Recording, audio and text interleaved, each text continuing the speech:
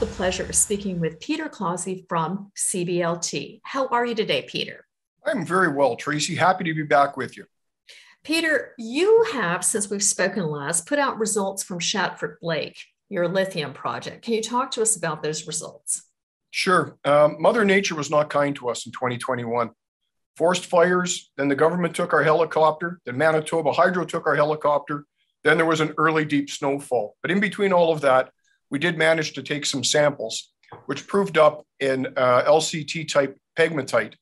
And in English, that's the kind that we like because it bears lithium.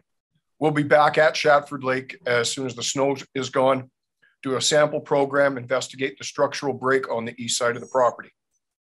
So I'm just going to back you up for a second. When are you moving forward with that project? Just clarify it for me. But now there's a plan already. We just have to wait for the snow to be gone. It's in southeastern Manitoba, and they had a deep snowfall this year. Okay, fantastic. Then in addition to that, you've had a number of projects, of course, because you're well known for saying the pen is mightier than the dollar, actually. And you've recently provided an update on your Ciscom deal, gold and lithium.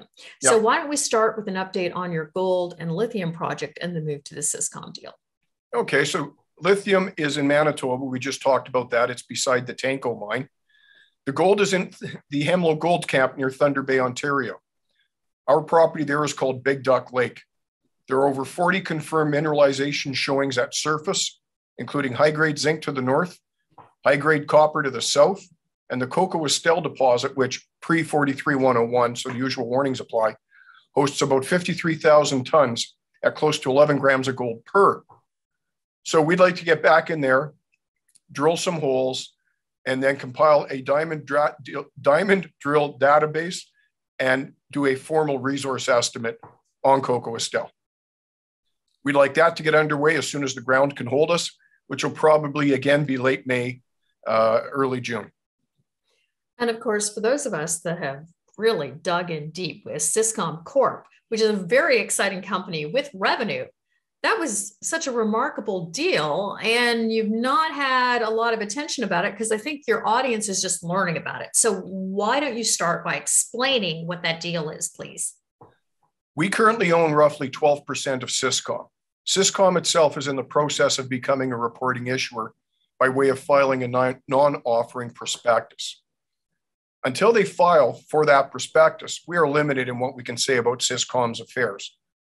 But we can disclose that it's made one acquisition already, is due to close on the second acquisition in the very near future. Those two acquisitions are in the same space. And most interesting, if you call the CEO at Ciscom, he will tell you all the things I'm not allowed to. Okay, so for those of you interested in speaking to the Ciscom CEO, here's his email. All right, further to that, thank you so much for the update on that, Peter. Many of us know you in the industry. You're a well-respected colleague. Can you tell us what we might be looking forward to in the next quarter or two? And obviously, we're going to get some lithium updates and some gold updates. Is there anything else that you can speak to? You're going to be at PDAC, correct? Certainly going to be at PDAC. I'm probably going on the Sunday, even though the show starts Monday, because I'm starting to get invitations to a variety of events. And I have a lot of people that I haven't seen for 2 years that I'm looking forward to hugging in person. PDAC is one of my favorite times of year, and there are always deals to be done. We have been approached about selling some of our other properties, and we're in discussions for that. And there's one property in particular I'd like to pick up if I can work out terms with the vendor. So you've heard it here at InvestorIntel, CBLT's Peter Clausi. And if you want to get a hug, make sure you send him an email now because he's putting a schedule for PDAC today. Thank you, Peter. Thank you for your time, Tracy.